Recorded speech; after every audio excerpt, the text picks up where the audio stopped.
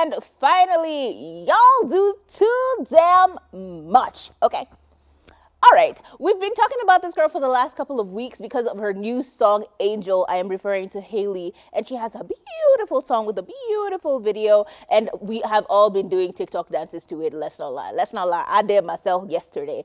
Anyway, Halle and her sister Chloe are known to have a lot of interactions together. They love each other to death. They are almost inseparable, and they went to a Renaissance party. I mean, the tour by, of course, their what do you call them? Their mentor, Beyonce. And when they went to this particular event, Halle was rocking this shirt dress that was kind of pink and looked like she was a little bloated, but like her belly was kind of showing. And so everybody started the rumor that she is pregnant.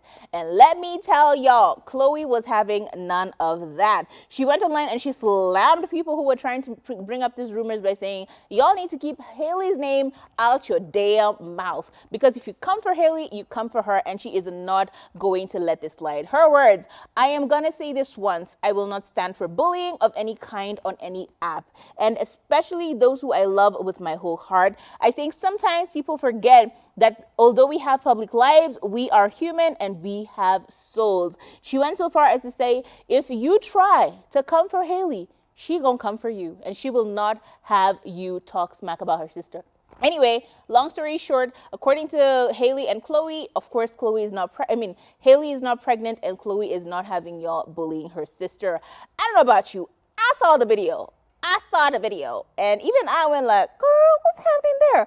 But who am I? Maybe she just had a really heavy lunch. Who knows? Life is like that. We keep it moving. Either way, if she is pregnant by that mess of a boyfriend that she has, y'all, I'm gonna be mad. I'm gonna be tired. I'm gonna be mad. I'm gonna be done with her.